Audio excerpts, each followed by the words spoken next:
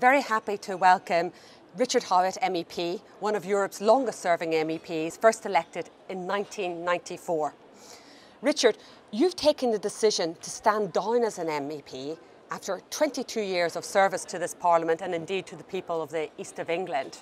Why have you taken this decision now? Well, first and foremost, I've taken a decision to accept a wonderful new role and challenge. And the point about the European Parliament is that we do really serious work here. And I've had the privilege of working as the Rapporteur on corporate responsibility here in those 4 terms.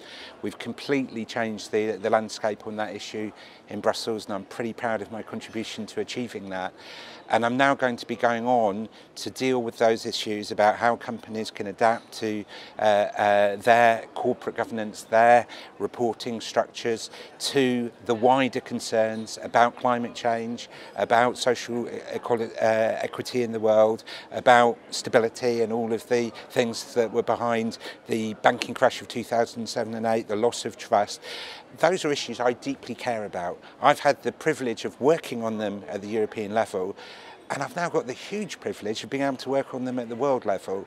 So it's of course, with deep, deep sadness that I'm going to be leaving the European Parliament. Of course it is, right? But it is a very positive reason to take up a challenge in an area that I feel passionately that I want to pursue.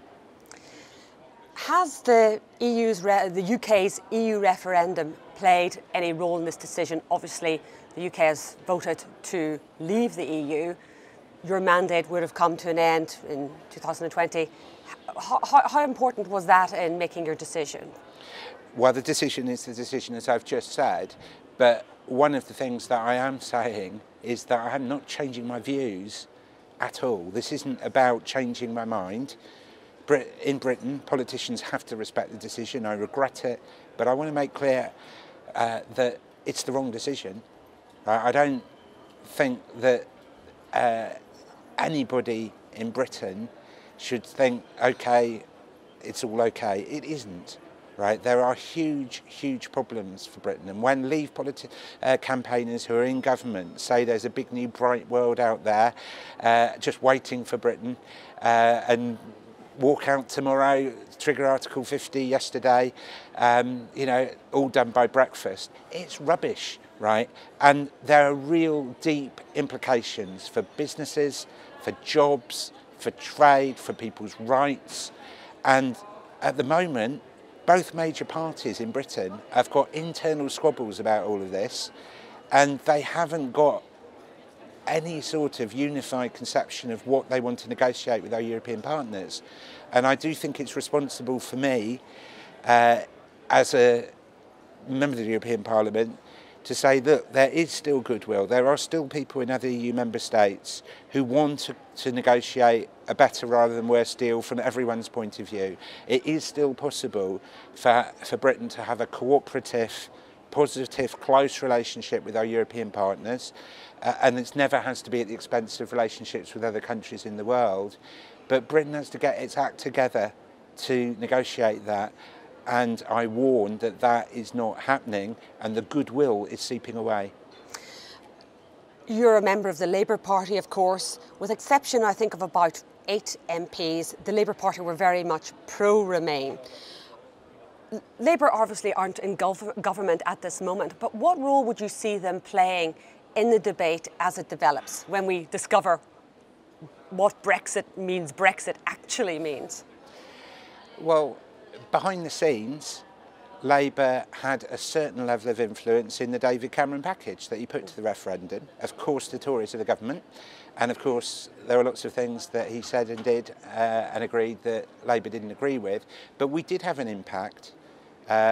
We were consulted by civil servants, and we did get listened to.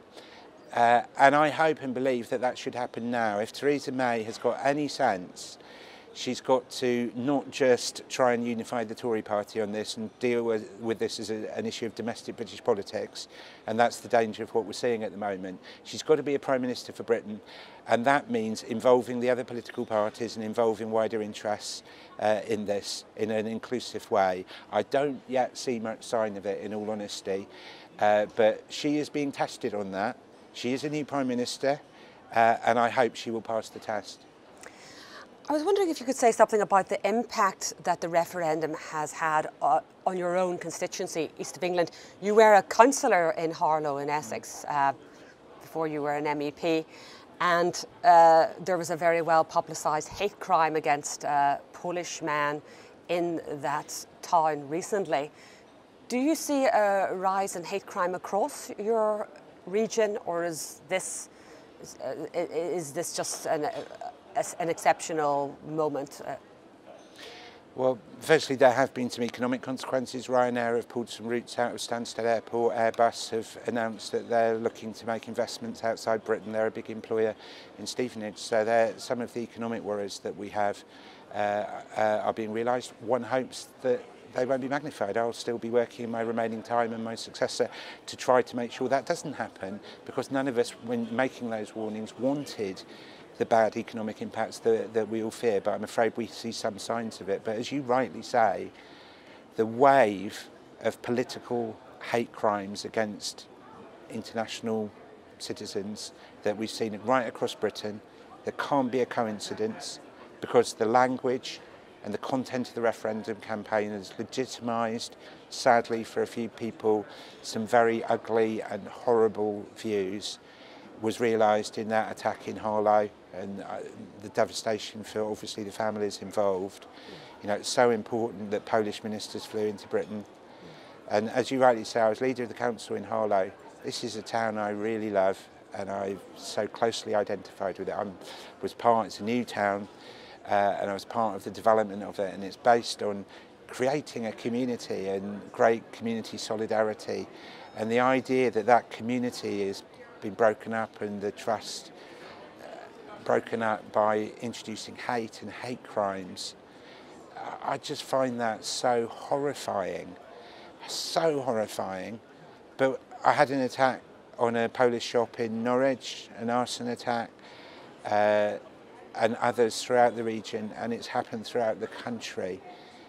And I just think those people who said in the referendum campaign, those of us who were arguing for Remain, that we were scaremongers and so on, and you know, this is deeply horrible, terrible for our society. Okay, and those on the other side of this argument, they might have won the referendum, that argument must be respected, but they should understand their responsibility for some of the things that we're seeing today. Moving on to your work in the Parliament, one of the areas that you've campaigned on, I think probably all your political career, has been disability rights. And this week we see the Parliament discussing accessibility for all. Do you see this as a culmination or a stopping point on the road for disability rights in Europe? One of the things is that I've announced my intention to resign. I haven't resigned, and I've got some very important parliamentary work in my remaining couple of months here. One of them is a report on restoring and widening EU-Iran relations following the nuclear deal, and that's been a really interesting piece of work, very proud of, and I want to get that through. And I think the region and the world can be a safer and better place if we realise some of those aims. But again, as you rightly say, my immediate job before coming here, rather long time ago, was working for 9 happy years at a disability NGO. Disability rights are an absolute passion of mine. In all of my 22 years here, I've been either the president or the vice president of the all-party disability rights group, or intergroup. And a second area that I'm going to get all the amendments through, working with colleagues, is on the Accessibility Act. So one of the biggest things, if you talk to any disabled person, is lack of access. You know, it can talk about everything else, but if you can't get out of bed in the morning, if you can't get on the bus, if you can't get to go to the toilet, right, what rights can you have? What quality of life can you have? Now, the proposal brought forward by the European Commission is extremely limited and won't change enough of those things in truth. But actually, Commissioner Towson, to her great credit, has brought forward a proposal that she could get through the Commission that had been opposed in other respects, and it puts it on the table. But I believe if we can get it right, we can make a major, major difference to the lives of 11 million disabled people in Europe, and that's also something I want to significantly advance even in these final 2 months as a member of the European Parliament. You've been very active in foreign affairs, particularly the EU's relations with Southeast Asia. But an area where you were particularly vocal at the beginning of the year was the question of arms sales to Saudi Arabia. Given the situation in Yemen, the horrendous humanitarian situation that is emerging there. Recently we've seen a draft report from the House of Commons on this issue, also raising the issue within the UK, one of the countries that does sell a lot of arms to Saudi Arabia. Where do you think this debate will go from here? Is there any impetus within the European Council, within the Commission, to act on their own common position on the selling of arms? One of the criticisms that people sometimes throw at the European Parliament and the EU is that it's all a fudge and bureaucratic and technical, it doesn't make a difference, you know, we have compromises here and so nothing actually deep or radical is ever agreed. And it's just not true, and this is a great example. The resolution that I negotiated for recognition of the Palestinian state, okay, it's not recognised yet fully internationally, of course, but we hope that resolution made a difference and we got it through with big majority. On Colombia, I've been a big vociferous critic of conflict and breaches of human rights in Colombia.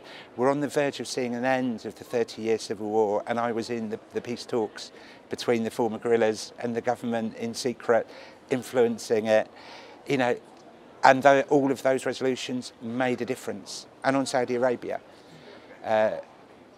the situation in Yemen, humanitarian situation, is appalling. And because everyone was worried about Ukraine, and should be, by the way, is worried about Syria, and should be, no one sufficiently in the public sphere was looking at Yemen and the military actions that the Saudis have led, because the Saudis are an important defence partner in the geostrategic patterns of Europe and the world, hasn't been subject to scrutiny. And so we produced a resolution here calling for an arms embargo and then delayed it to build support and to actually talk with the Saudis, because the issue isn't passing resolutions, it's actually influencing, and it was a good strategy to delay it. And then all the cynics said, you've delayed it so that it can be swept under the carpet and you won't do it. And I said, no, we will in good faith do it, but it's about actually trying to realise it. And when the delay happened, we still got it through with a big majority. And does it make a difference? You're right to say, of course, that bloodshed is going on, right? And by the way, who are the biggest beneficiaries of that? Al-Qaeda, because in the vacuum that is left in Yemen, Al-Qaeda are taking over vast swathes. That is not in Britain or European or the wider European interest. But I know that that resolution made a difference, because the European Parliament can send a very strong signal. Saudis didn't want it, they lobbied very hard against it, but I had the chance to talk that with them. I hope it influenced. It clearly was widely reported, so it clearly has affected the public debate and has shone a spotlight on what's happening in the course of Yemen. But the biggest thing is this: that in this wonderful world of social media now, which is great for democracy and human rights if well used, I've got so many messages from people sheltering in basements or parents who'd lost children saying thank you for getting that resolution through. And for anyone who is cynical about politics or just wants to be anti-European, it's one of many, many examples, but one I'm associated with, that shows that what we do in Europe makes a difference.